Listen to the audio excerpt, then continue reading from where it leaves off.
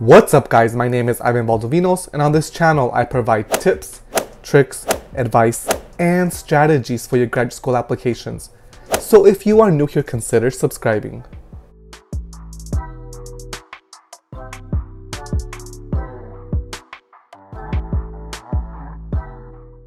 Graduate school application season is underway. So today, I wanted to share with you a brief outline for your statement of purpose. So the first paragraph is obviously the introduction. A lot of grad school gurus say that you need to start off with a eye-catching introduction, an eye-catching sentence. But honestly, I think what you should do is start off with your career goal. So state, my career goal is, because you want to make sure that the grad school committee knows right away what your mission and vision is for grad school and beyond. So start off your introduction sentence by explaining to the committee what is your career goal, what is your graduate school goal, and a brief sentence or two about how that PhD program or master's program is going to help you gain the skill sets to get you to that career goal. So in summary, the introductory paragraph should be focused on your career goals and why you want to go to graduate school. So for example, I would put something like, my career goal is to become a research-driven education reformer in order for me to be able to develop policies and practices for rural students in Washington State. And then I would explain a little bit about my graduate school goals, my other goals, and be more specific. And then I would say something like, the PhD program at the University of California, San Diego will best equip me with the theoretical knowledge, practical experience, and research training in order for me to be able to become an agent of change to transform educational systems and policies for my community. Something along those lines. The next paragraph is where you actually get into the question that they normally ask you: what led you to graduate school, or what led you to your research interest? So this could be written in a number of ways, but the one way that I usually go about it myself is I talk about a transformative experience that I had that has led me to look at the issues that I like to look at. So for example, I'll speak about my culture or my location. So a lot of my work is around my background. So I am Latino, Mexican, I come from a low-income background, I'm first generation. My parents are immigrants to the United States. My parents are also seasonal migrant farm workers. I also live in a rural community. So I use my identities to describe myself and talk about the issues that I have seen and experienced in obviously education and educational systems in the United States. And that's my second paragraph, talking about who I am, but very brief. I wouldn't say tell your whole life story.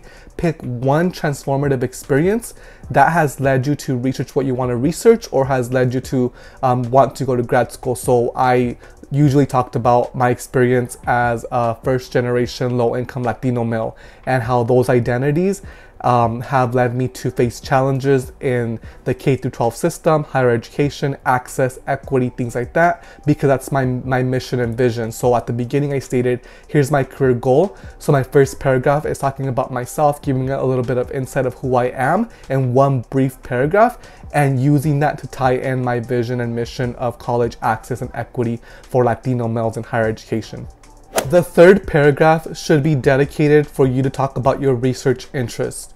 So what are your research interests, and how do you plan to go about exploring those interests and executing a project? Especially if you are applying for the PhD and you want to get into a PhD program, you want to give the committee an idea of what you potentially want to research for your dissertation. Obviously, they know that this could change as you go through coursework, as you evolve as a researcher, as an academic in the program, but you want to give them a glimpse, a little taste of what you might want to research, because this also helps them decide who can be your potential faculty mentor. And also in this paragraph, you want to describe who's going to help you get to that goal. So name some faculty that do similar research as you want to do, and pretty much ask them in this little paragraph that you want them to be your mentor. So you want to describe things like, how are you prepared for graduate school? What research have you done, or what past experiences that has led you to be able to conduct rigorous research. So usually I describe my experience with this program I was in called the Ronald D. McNair Achievement Program, where I conducted a research study on family engagement. I also describe my other research study as an undergraduate student, where I talked about Latino males in higher education, and depending on what route I want to take, I have to choose between one or the other. So usually I stick with the Latino males in higher education because that was my focus of my SOP and also my mission to why I want to do a PhD.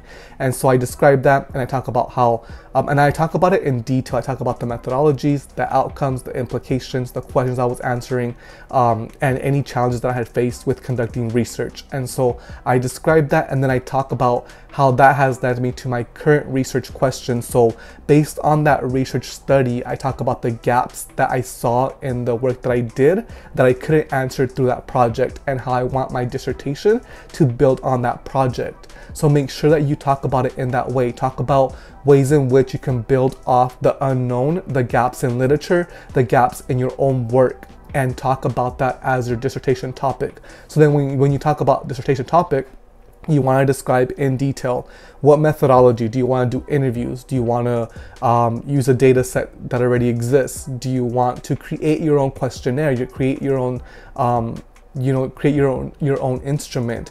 Do you want to be a qualitative researcher? Do you want to be a quantitative researcher? Do you want to use certain theories to inform your work? And then talk about, like, what do you hope to have as implications? Like, what do you hope that this research does for the community, for the field?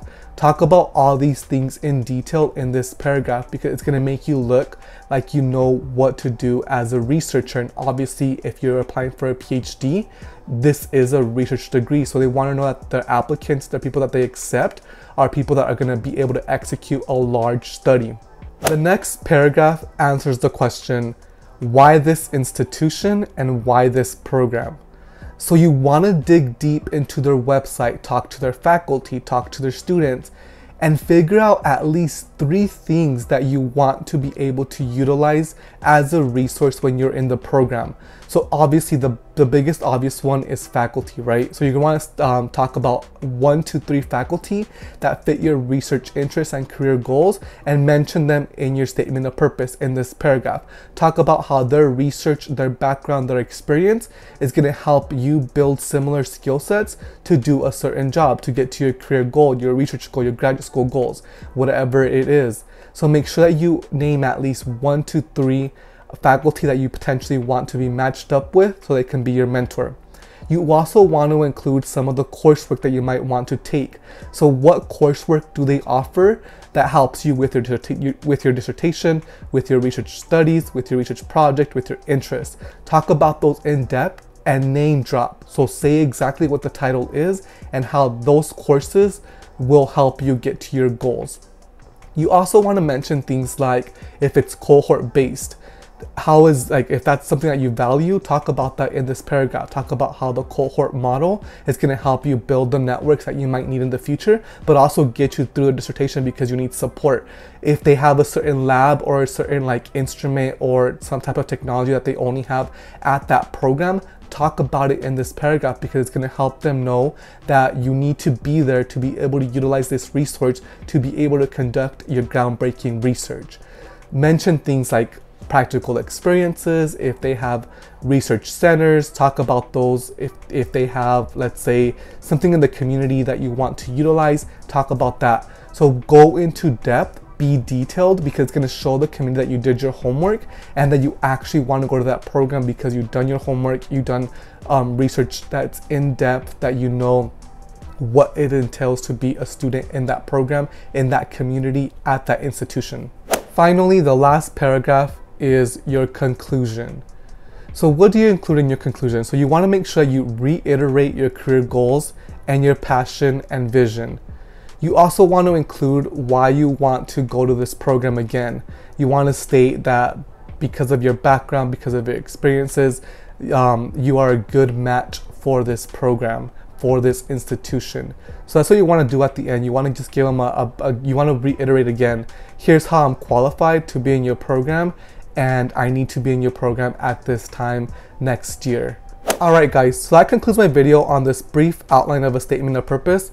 I hope that this video really helps you out as you craft your statement of purpose for graduate school. Like I mentioned earlier, the graduate school application process is underway, and the statement of purpose is usually one of the most challenging parts about the graduate school process. So I hope this video helped you out. If you have any questions, please leave them down below in the comment section. Please like and subscribe, and I will see you in the next video.